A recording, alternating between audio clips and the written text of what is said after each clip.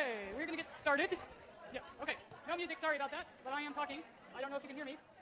Anybody? Okay. All right. Don't know how to make this work, so stand by.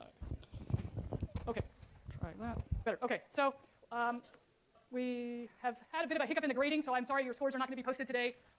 They'll be posted probably most realistically next week. The good news for you is that the hiccup was that the grading was too harsh, so I'm going to go back and regrade them all myself. But that will take me a long time.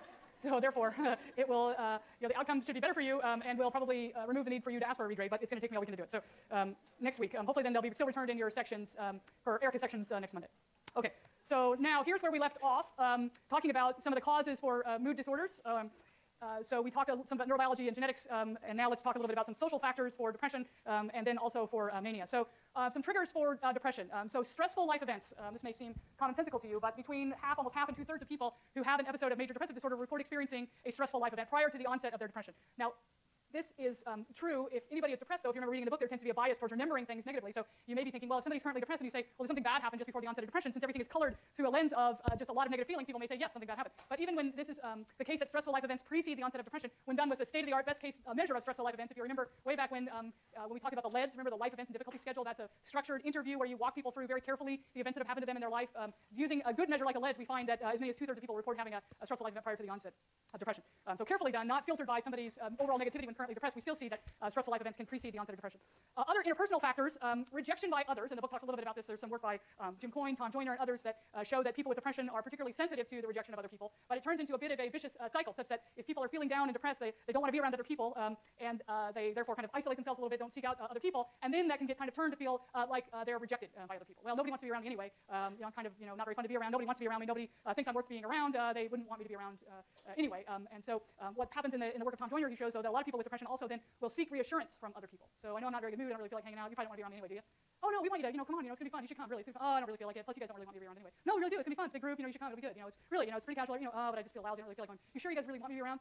Well, okay, if you don't feel like going, just don't go, So people, you get exhausted by, you initially, try to provide reassurance, but eventually, there's only so many times you can say, yeah, we want you to come, come on, you can only provide so much reassurance before you kind of don't know what else to say. And so then people are like, well, if you want to go, that's cool, you can just, chill, that's fine, whatever, it's cool. Oh, wait, you don't really want me to go anyway. No, we want you to go. Really, we do, you should come. No, I'm really, okay, fine, stay, so as a friend, you don't know what to do. You're trying to be, supportive. Well, if you feel bad, just, hang out. That's cool. You can do this next time. Oh, well, you guys don't really want me to go because I'm not very fun. No, we want you to. So you see that battle. So that can turn into a bit of a vicious cycle here. The reassurance seeking, and no amount of reassurance helps someone who is feeling depressed, but they're really wanted by other people. Because why? Because part of those symptoms of feeling worthless about yourself and feeling, down and irritable, and maybe feeling guilty. Well, I'm kind of the, nobody wants me around anyway. Remember last time I hung out and nobody really, thought I was very much fun. So no. So there is this complicated set of cognitive symptoms associated with depression. People can kind of talk themselves into thinking that they're not really wanted by others. They may seek reassurance. They get it, but it's not really all that reassuring. Until they seek it again, they get it. Still not reassuring. They seek it again and they don't get it, and then they feel rejected.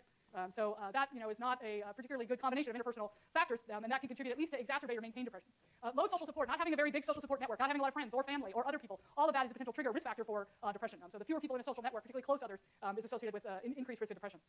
What about some emotional factors? So depression is almost by definition an emotional disorder. Remember, you have to have at least sad mood or anhedonia, which is really a loss of interest or pleasure, a positive emotion, to either, and then 4 other symptoms. But the quintessential kind of gatekeeper symptoms for depression is either sad mood, sad emotion, or a lack of pleasure, a positive emotion. And so one of the, a lot of research studies have characterized, there are 2 broad factors of emotion that characterize people with depression, which are very synonymous with what I just said the symptoms are. So high negative affect. This is a trait measure of negative affectivity. People with depression will score high on negative affect, meaning that they feel not only sadness, but they feel a lot of anxiety, a lot of nervousness, a lot of boredom, a lot of irritation, all sorts of negative emotions. That's high negative affect. But people with anxiety also experience a lot of high negative affect. People with anxiety also feel a lot of anxious and irritable and anger and nervousness. That's also very similar to anxiety. So what distinguishes from an emotion profile anyway, depression from anxiety really is low positive affect. So people with depression not only feel high, a lot of negative affect, they feel very little positive affect. They don't feel very much enthusiasm, very much joy, very much excitement, very much happiness, very much contentment, any of positive emotions, they don't feel very much of those, very, very low levels. Whereas that's not the case with a lot of the anxiety disorders anyway. Here, people with anxiety disorders, with panic, generalized anxiety disorder, they feel a lot of negative affect, a lot of anxiety, irritability, anger, nervousness, but they feel positive affect. There's not really a low level of that whatsoever. In general, in life, they feel a good amount of excitement, enthusiasm, joy, happiness. They're really indistinguishable from people who don't have anxiety disorders. So this low positive affect is what really distinguishes anxiety from depression. And another thing that distinguishes anxiety is what's called anxious arousal. So the kind of feelings in your body. I feel jittery, I feel on edge, I feel keyed up, I feel activated. Those sorts of bodily states of emotions is what also distinguishes anxiety from depression. People with depression don't typically experience those jittery, keyed up sorts of things. Now, that's if we had a group of people who had just depression and no anxiety, and people who had anxiety and no depression. The truth is, these really are comorbid. They go together a lot. They co-occur a lot. People who have depression invariably also have anxiety. Very common to have social anxiety or generalized anxiety or panic. Any of the anxiety disorders, they highly, highly comorbid. Depression, as we'll see now that we're talking about depression, throughout the rest of the semester, depression is highly comorbid with lots of different things. Very highly comorbid with eating disorders, as we'll get to. Very highly comorbid with substance use disorders. Very highly comorbid with some of the childhood disorders. So it's very highly comorbid with lots of things, including anxiety. So you'll see this emotion kind of profile of low positive affect in people with depression if they don't also have corresponding anxiety. Social anxiety is, though, one kind of exception to this. So people who have social anxiety also have lots of high negative affect, lots of anxiousness, nervousness, irritability, anger. They also, though, have some low positive affect. This is one of the anxiety disorders that looks an awful lot like depression.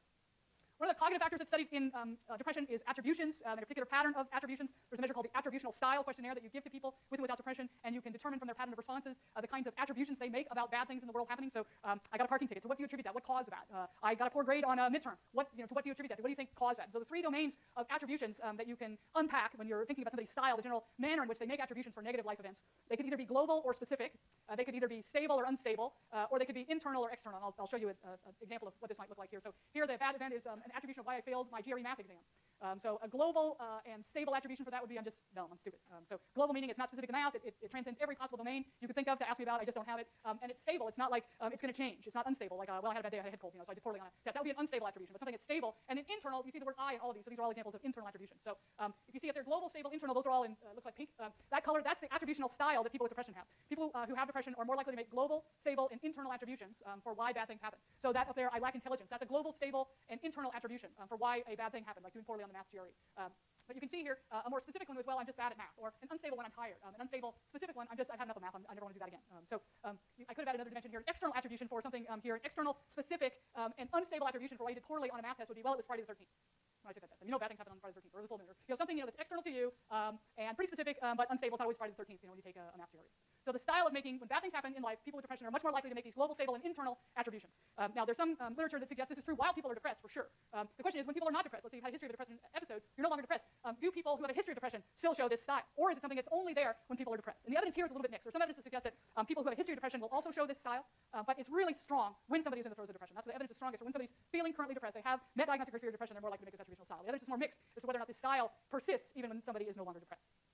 Another cognitive and very influential cognitive model of depression has been made by Beck, Aaron T. Beck. It goes by Tim Beck, and this is sometimes referred to as a triad of things. So people with depression feel negatively about themselves, they feel negatively about the world, and they feel negatively about the future. So I suck, the world we live in sucks, and it's not going to get any better in the future. That would be kind of the negative triad, feeling bad about yourself, the world, and the future. So that's a key part of Beck's model. These beliefs that people have about themselves, the world, and the future are all negative. And then these kind of beliefs come from somewhere, and that's the role of a negative schema. These are kind of underlying mechanisms in Beck's view, or kind of where these beliefs come from in the first place. That people have these very strongly held psychological beliefs that promote the idea that I'm worthless, the future's worthless, and the world is worthless. And then there are also these cognitive biases or distortions that people make when it comes to their thinking. Here's just a couple of these cognitive distortions. And the book has a whole table, I think, of these with specific examples of these so that you can look those up. But an overgeneralization, for example, that is I have no friends. I'm destined to be alone in my life. I have no friends. So that would be a distortion, unless somebody didn't have any friends. But what you do as a therapist is that you say, well, wait a second, you don't have any friends. Okay, so what about your roommate? Well, they're not really my friend. They're my roommate. They have to be nice to me. Okay, but plenty of people have roommates who aren't nice to them. So what's your definition of a friend? Well, somebody you can hang out with and who listens to you. And well, I thought you told me that that's what your roommate does. That when you've had a really bad day, that you can really talk to your roommate about that. So that sounds kind of like a friend to me. Well, I guess okay, I have one friend, my roommate. So you're kind of I'm doing this in a kind of a caricature way. But what you do is in cognitive therapy is that you're gently pointing out to people these distortions, and you're challenging some of these beliefs or these thoughts that people have, like I'll never have any friends, or I'm never going to have a girlfriend or a boyfriend, or I'm destined to be alone, or nobody likes me, or I'm a terrible parent. And people make these kind of overgeneralizations, these big broad statements based on very few exemplars, and they ignore somebody says I'm a horrible parent, because they just had an interaction where their 3-year-old had the 10th temper tantrum of the day, and the parent shouted, I'm a terrible parent, I've ruined my child's life, they'll never get over this, ignoring the fact that for the 9 prior temper tantrums of the day that the parent was very accommodating and didn't shout and didn't lose her temper and lash out at the kid. So these are just examples of overgeneralization. There's a whole table of these. So here's just a summary of what I just told you. So 3 kind of psychosocial or triggers for depression are negative life events, having low social support, interpersonal factors, and these negative cognitive styles. That negative attributional style, feeling bad about yourself, the world, and the future in Beck's view. So worried about being rejected, not getting reassurance, and having just bad things happen to you. All of these things are triggers for depression. Which raises the question, what about mania? So we've been talking a lot about depression, so what about mania, which is really, remember, to meet the diagnostic criteria for bipolar 1 disorder, you've got to have one lifetime history episode in your history of mania. So those are what I just told you, negative life events, low social support, negative cognitive styles, good triggers for depression, but not really for mania at all. Those are not risk factors for an episode of mania. So having bad things happen to you, that same style, low social support, it's completely different really for mania. Now, here though, if we think about bipolar disorder as having both mania and depression, those factors, negative life events, low social support, negative cognitive styles, those are risk factors for depression for people who have bipolar disorder, because if they've had episodes of depression and mania, those same things are going to increase the likelihood of somebody with bipolar disorder having depression, as they will increase the likelihood of somebody who has major depressive disorder having an episode of depression. So whether I'm talking about bipolar or major depressive disorder, those things are risk factors. It's just that mania has a different set of risk factors. And so what are they? The number one risk factor for mania is any change in sleep. Sleep is really important. And so if someone with a history of mania or bipolar disorder and had a manic episode has any change in their sleep, and usually that means sleeping less, or a disruption in the routine of sleep, so somebody all of a sudden has a new job and they all of a sudden are working the night shift, that can be a risk factor. It's a change in sleep. So now you got to sleep during the day and not at night. That can be a risk factor for increasing the likelihood of mania. Change in medication, we'll talk about treatment here in a minute, but usually that means stopping medication, huge risk factor for the development of a manic episode if people stop taking their mood stabilizing medication. Caffeine can actually be a trigger for some people, and drugs of abuse, amphetamines, alcohol, just using any kind of drug can increase the likelihood of triggering a manic episode. And then increasing activity. Remember, that's one of our symptoms now in DSM-5 for mania, having an elevated mood and increase in activity. So any inkling that somebody starts to get revved up and have a little bit more energy, a little bit more activity, maybe taking on a few more things, like, well, I'm got 18 hours of classes, and I'm in 4 extracurricular clubs, and I'm going to do this, I'm going to add that, and I'm going to start volunteering, and then I'm going to do an internet startup. Any increase in number of activities and energy is a risk factor for the development of mania. Not surprisingly, probably increases in activity are probably also correspond with a change in sleep. To actually pull that off, increasing activity and goal pursuit, like adding lots of new goals and pursuing those relentlessly, is going to correspond with a reduction in sleep. So she's raising a good question. So this is confusing because these things are the symptoms. I'm having a hard time understanding what is a trigger and what is a symptom. And so it's a good question because you're right, they are the symptoms. And the overactivity is a symptom. And sleep, not needing much sleep. What distinguishes it from the symptom and the trigger is a change in your sleep. So now you're not overnight starting to sleep 1 hour, but there's been a disruption. You used to sleep 10 hours and you had a regular schedule. Now your schedule is off. You've shifted. So now that you're sleeping, just 6 hours, and then the next night back to 10 hours, and then 4 hours, and then you've done an all-nighter. Those kinds of changes in your sleep that aren't necessarily a symptom, but they can trigger a new episode. That change in sleep. And the same thing with the activity. Just any change in your activity. So you're doing lots of activities. Now all of a sudden you're thinking, I really would like to go after this goal. And you really start to rev up your activity. So it's that shift.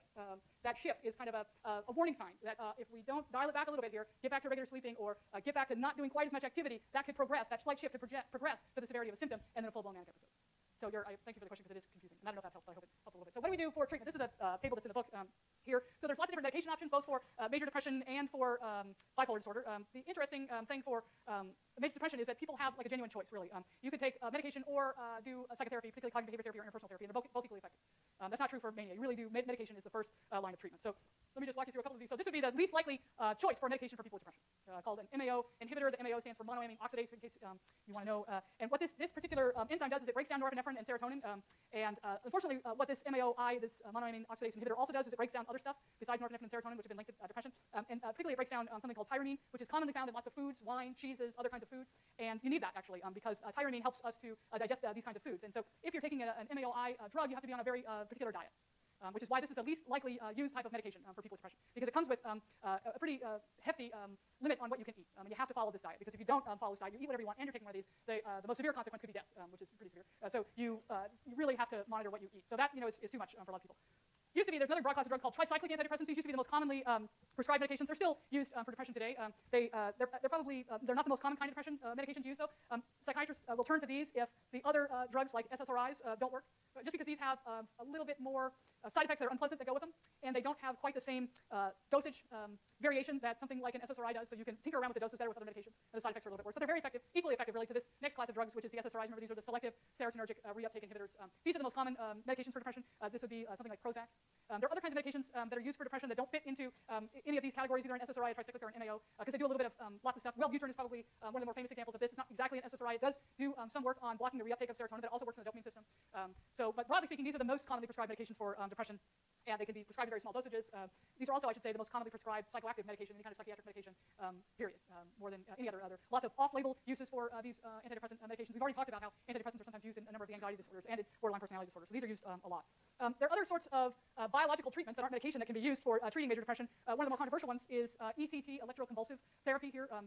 Made famous, or infamous, I should probably say, from One Flew Over the Cuckoo's Nest, a book by Ken Kesey, and turned famously into a movie where Jack Nicholson played Randall P. McMurphy. If anybody hasn't seen that movie, it's a good movie showing kind of, I think, sadly pretty accurately, the state of psychiatric hospitals in the 1960s and the misuse of ECT. ECT is still used today. It's just done in a much more careful and less barbaric way, where there's a single electrode that's placed, a current is passed through these electrodes, and what it does is it induces a small seizure. And people are given like a mild sedative.